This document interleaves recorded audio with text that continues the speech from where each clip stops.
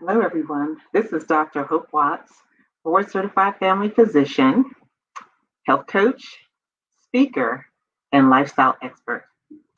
I am coming to you today to wish you a Merry Christmas and a better year than we had this year. I apologize for some of the technical difficulties that we've had in the past.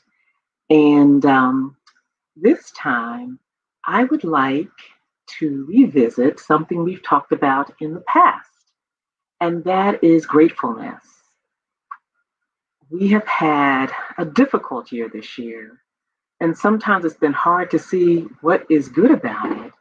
But in every situation, there are some things that we can take to heart. We can count our blessings, and that makes us feel a lot better, even if our situation is not what we want it to be. So we will wait a few minutes to see for people to come in. Also, we will, sorry for that, just review with you. I hope your weather is good. I'm in Charlotte, North Carolina. The sun is shining brightly, although it's cold outside. We don't have snow, so I am grateful for that also. So, we spoke about gratefulness in general terms around Thanksgiving, and we talked about some of its benefits. And one of them is that we just generally feel better when we've done something nice for people. And we feel happier when we take the initiative and tell people that we're grateful or we're thankful for some of the things that we've done. Also, gratefulness, they have found, helps our physical well being. They have found also that people who are grateful generally take care of themselves. They they're physically fit, and without even the doctor saying anything, they are physically fit and they keep up with healthy lifestyle.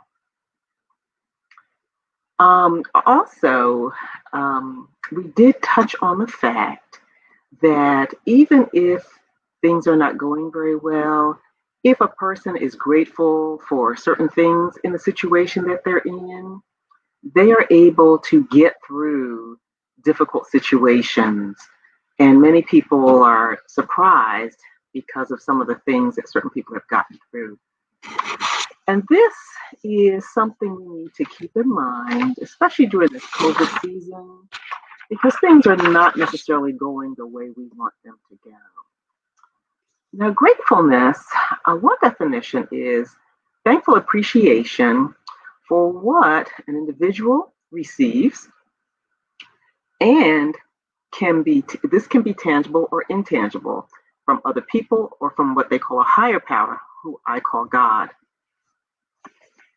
Being grateful to be alive is a great way to make the most of every day. Since tomorrow is not promised, this motivates many people to be their best selves every day. Let's discuss a few other things that are associated with gratefulness that we may not have covered before. Gratefulness can bring about a sense of well-being. The only way to describe that is people feel very fulfilled and satisfied.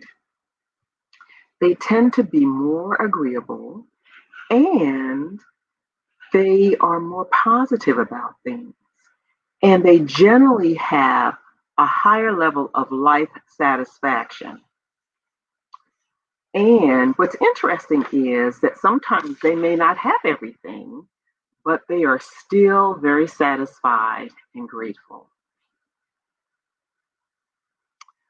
Persons who express gratefulness to each other tend to be more willing to give to others. These persons don't have a short fuse, as they say. They don't get angry very quickly. They generally think the best of persons no matter what.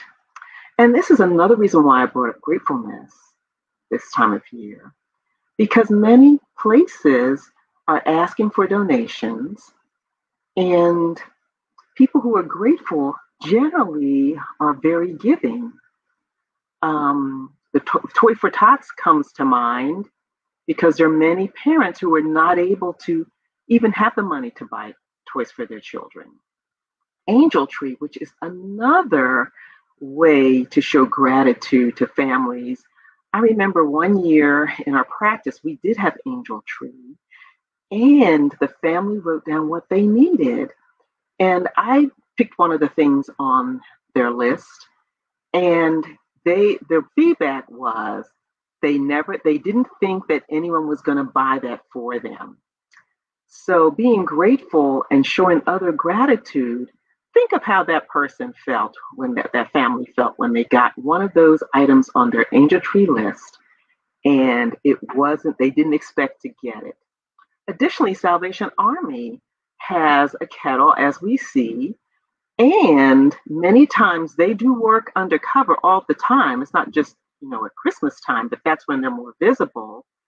But they take care of quite a few people who come to their places to help. They actually do employment for people who may not be able to get employment elsewhere. And of course, a lot of times they do have clothing there that they sell to people who may not be able to afford regular clothing. And they launder it and do things like that. And food banks, there are many food banks who need food. And this year is even more of an emphasis on that because of what people are going through with COVID-19. But besides that, many charities this year and every year get quite sizable donations from people who are grateful. Sometimes they don't even advertise. These people have their own charities and they every year give to them.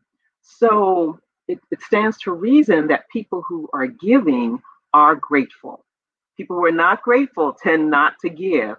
So think about that. Now, this year may not be a year that you can give, but think about it at other times during the year when you have a few more bucks and there's a charity you know about or something you've wanted to do with a charity, maybe give back in other ways, such as volunteering.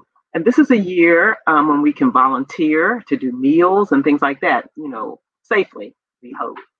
The other thing about gratefulness is that recent research shows that people who focus on gratitude show more optimism about their lives.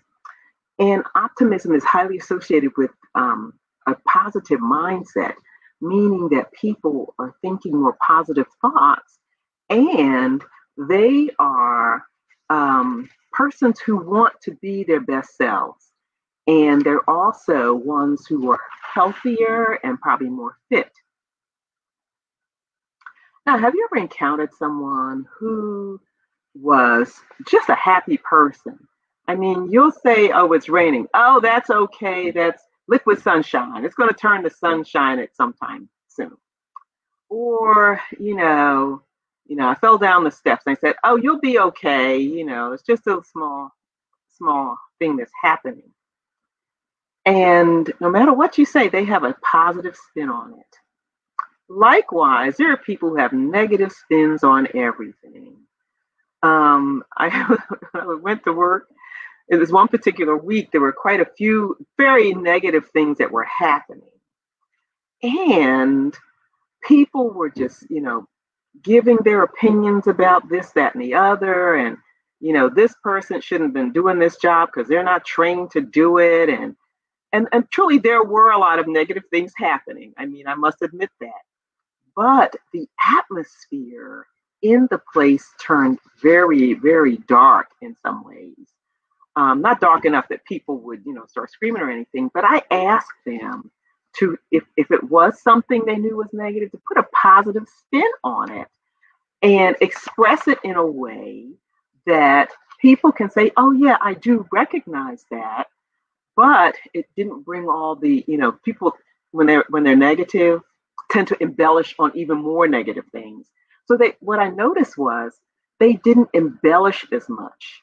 They would say one fact, say what happened, and then move on to something else. And the tone in the room became so, so much more positive. There wasn't that darkness that was there. I felt a little better because it made it easier for me to get my work done. And I noticed that there were times when they just said, "Look, let me not say anything because she's sitting there," meaning me. But they were struggling to say positive things. So we have to be careful how much negativity we come to the table with, or we express ourselves. A recent study asked people to write down thankful things or grateful things about persons that they knew. And at the end of the study, they found out that people's happiness levels were much higher. Their life satisfaction levels had also increased.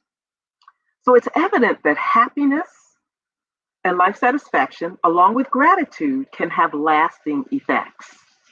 So begin to think about being grateful and think about some of the positive things that can occur when we put a positive spin on things and we're grateful.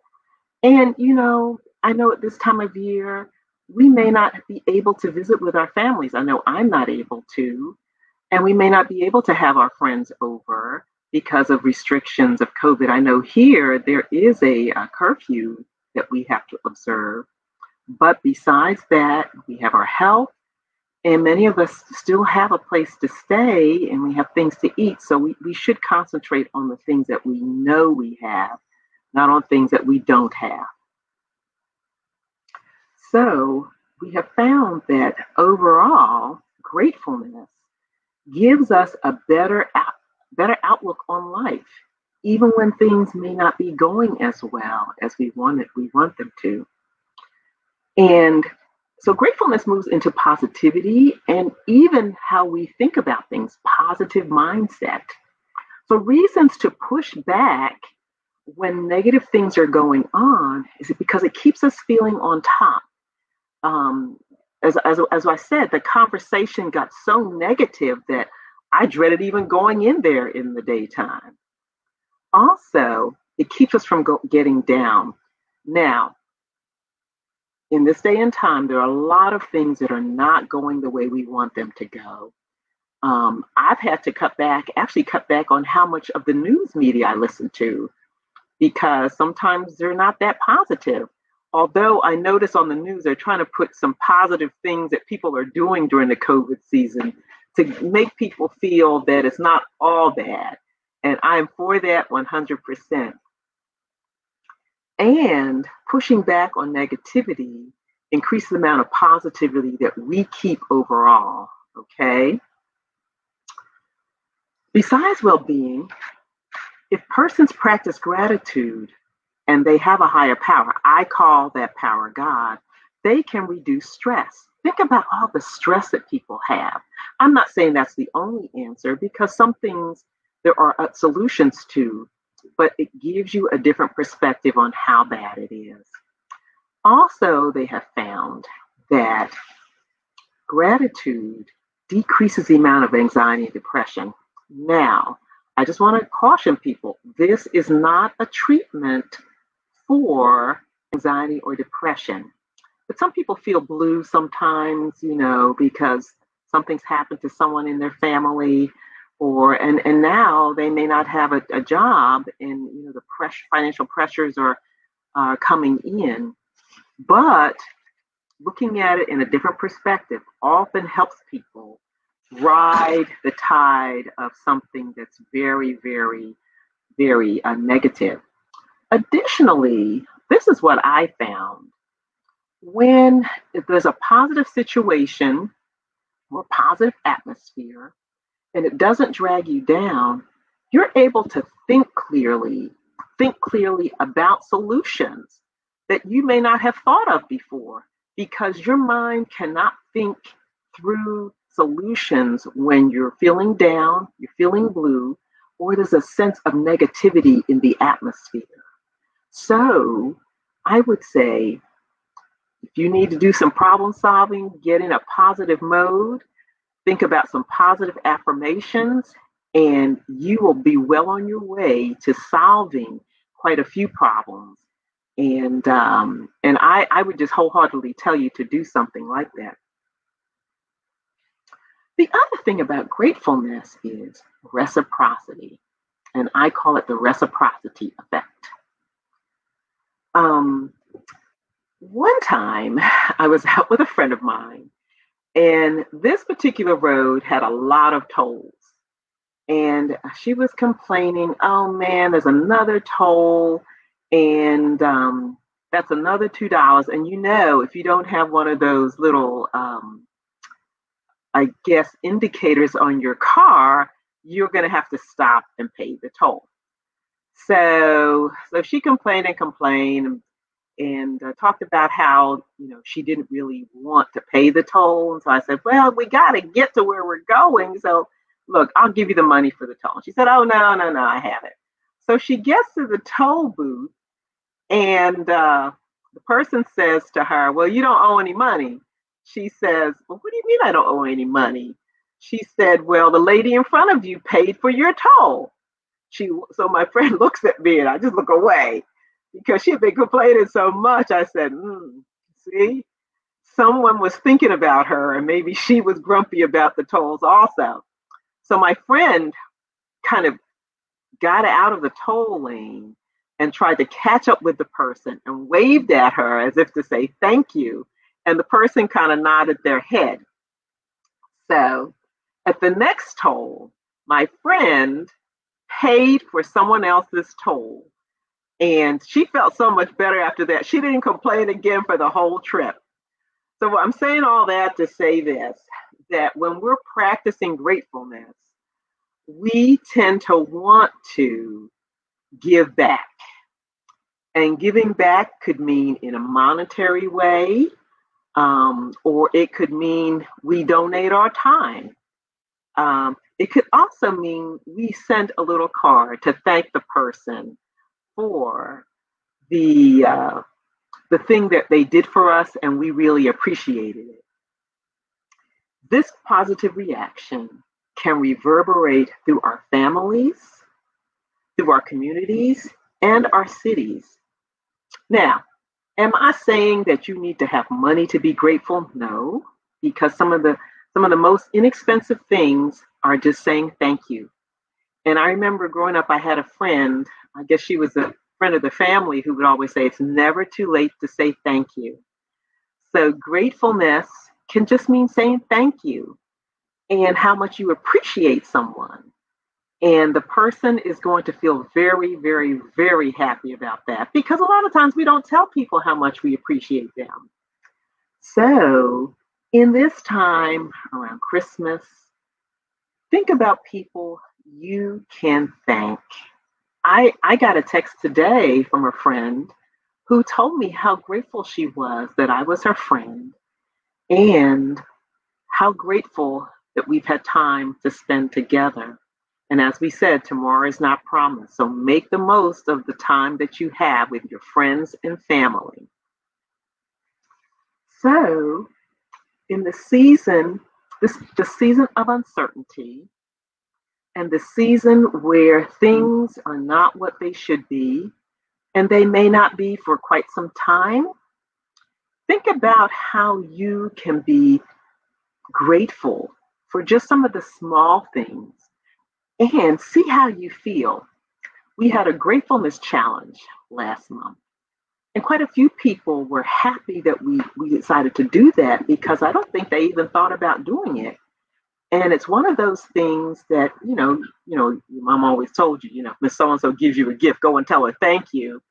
But it can be a little bit more than that.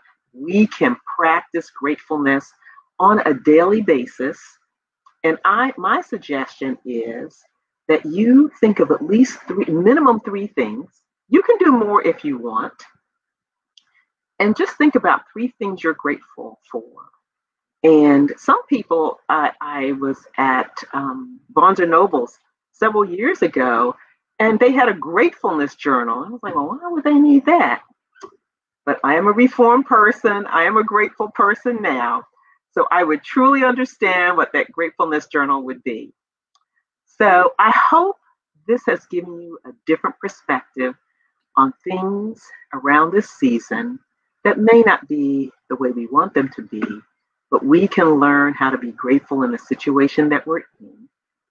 And we can help others be grateful too by giving back, telling people how much we enjoy their company, how much we're grateful for them. And we can do it in other ways too, like volunteering if we can. And in some cases, we can give money to help our favorite charities. So we're going to wish you a Merry Christmas and a prosperous and happy New Year. And hopefully things will be a little better in 2021. Thank you.